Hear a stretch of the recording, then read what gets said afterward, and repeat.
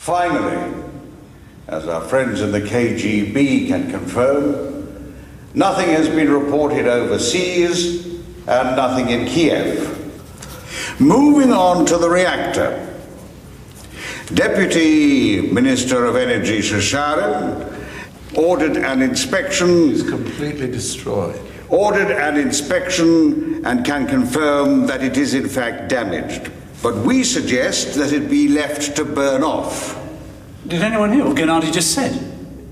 Look, it's been destroyed. Comrade Legasov, you will have your chance to speak later. I'm sorry, Boris, but it seems there's almost no one in this room who understands what this means. It's on fire. The graphite moderator, which in itself is just unbelievably radioactive, and what's left of the fuel core are on fire. Now, that's about 2,500 tons of carbon, which, burning at 1 ton an hour, will burn roughly for 3 months. And every day that it burns, it will send into the atmosphere more radiation than has ever been released in all the nuclear accidents that have ever happened anywhere in the world, all put together. Every day, for 3 months. You have my word that people asleep in their beds in this town tonight have effectively died today. As I speak, radiation is entering the bodies of everybody in this room. Everybody outside for hundreds of miles. We can no longer pretend. And it's criminal. And it's got to stop, and you have got to stop it. I don't know how we can remedy the situation, but it's simply unacceptable to suggest we let it burn out. Burn off. Then we must quickly and quietly find a remedy and put it out.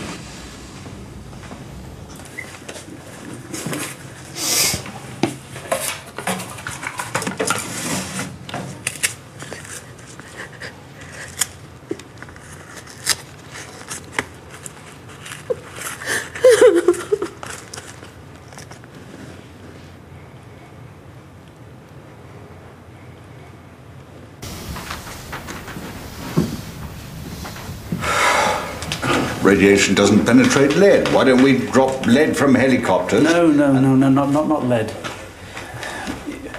You've got to be careful with this thing.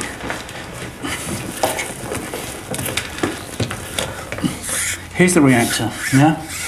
And it's separated from these chambers below by a floor made of concrete and steel. Now, these chambers are now flooded with just hundreds and thousands of gallons of water. Lead blocks drop from that height to simply punch a hole in this floor. The fuel and the gases reach the water, and you get a simply massive, I mean massive, thermal explosion. What extinguishes this sort of thing? The only possible one is sand. Might have an effect. Maybe add some boron to absorb the neutrons. And sand would smother it? Might. There's a risk to this, because, I mean, although the sand might smother the radiation, it could also act like a furnace, and you're just going to heat up the fire. So what? The radiation will be stopped. It would just burn through the floor towards the water. And then we'd be back with a thermal explosion again. What is your advice, gentlemen?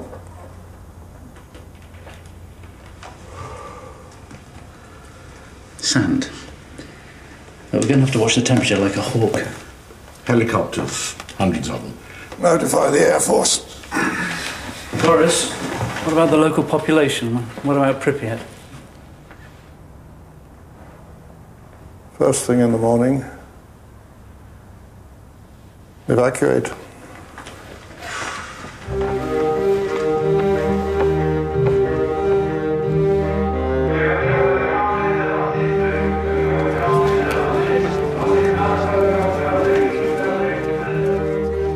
プリピャチの人々はこの日見知らぬ他人の家に身を寄せることとなりました。大人も子供も髪の毛や服や体に放射能の塵をつけたままバスへと乗り込んだのです。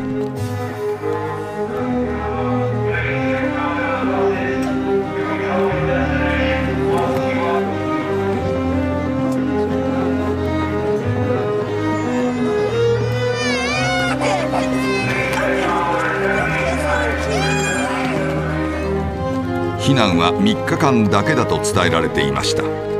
パニックと荷物の氾濫を防ぐためです。運よく砂で消火できたとしても、この人たちが家に戻れる見込みはありませんでした。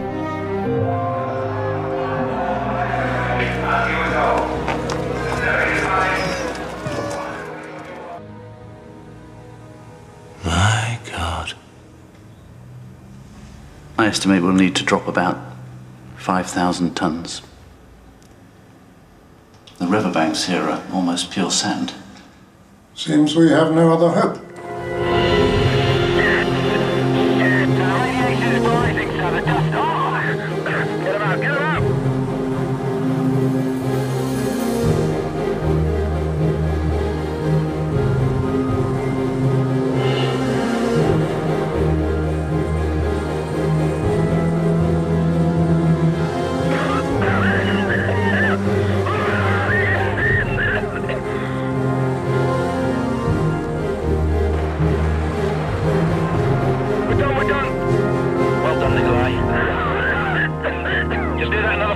Times and we can go home.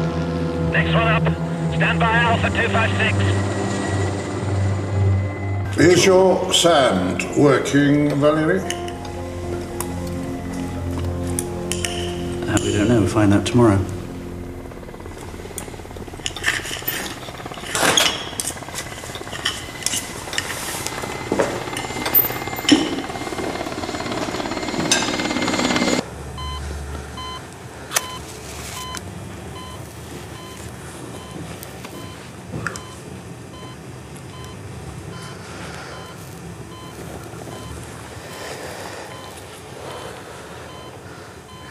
These reactors have been around for years, sir. Years.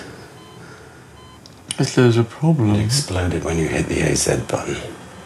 Why didn't it stop the reaction? You say there couldn't be a design fault, but how else do you explain it? They'd know. And if they knew, they'd tell us. The protocol would say. Maybe. Do you think we'll get the blame for this? You and me? Yeah, I do.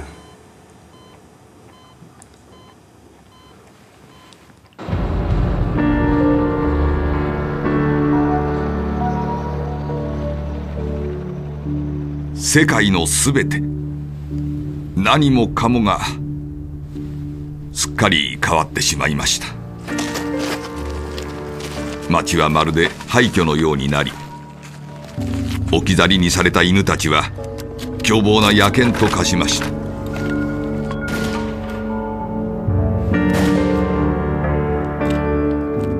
私の作戦は事態を反対に破滅へ導くかもしれません。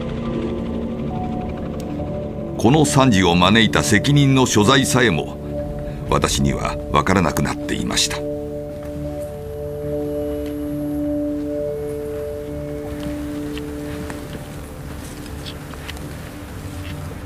You knew that the instruments only went up to 3.6.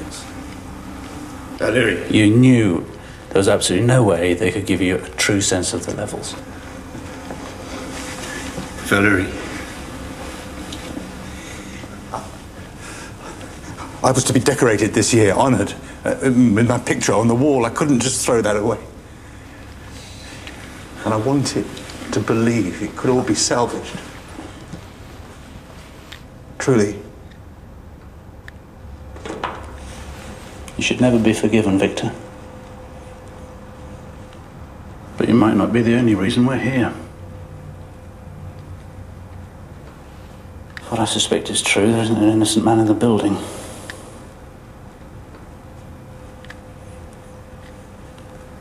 I think this is going to catch up with us all.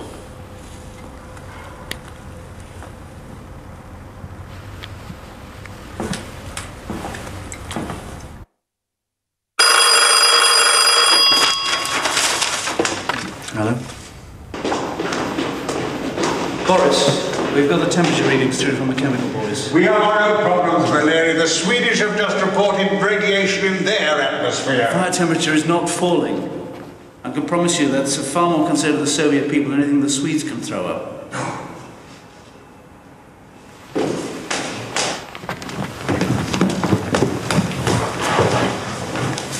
You remember the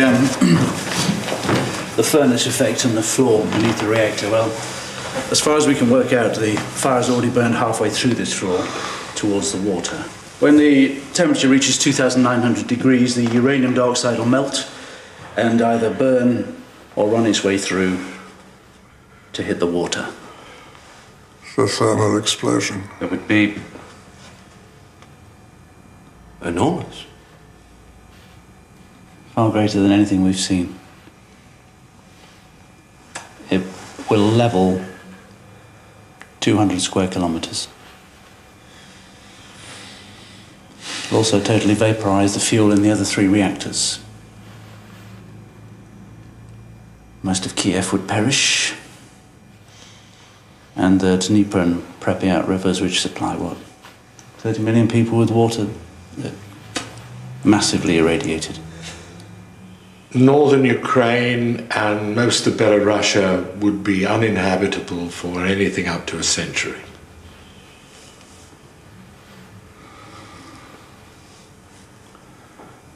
This must not go beyond this room. Tell Viedov to keep monitoring it, and Legasov, I want a plan.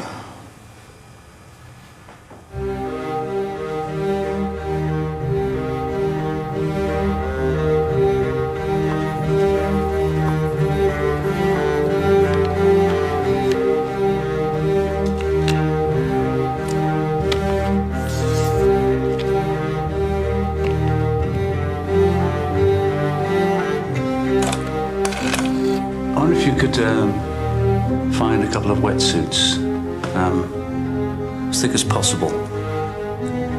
Just keep them on standby until we need them. 私は熱心な共産党員です。その私ですら長らく目にしなかったソビエト国民の姿がチェルノブイリにはありました。誰もが文句一つ言わずキビキビと働いていたのです。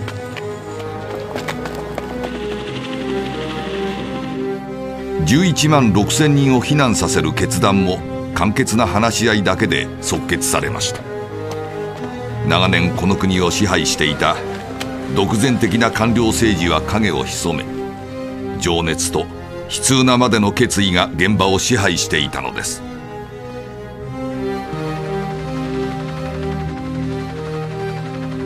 我々政府委員会は極めて危険な作業の時に命何個分という数え方でその作業を遂行するかしないか検討するようになっていました。ミスを犯してはならない、命を無駄にさせてはならないという責任が重くのしかかってきます。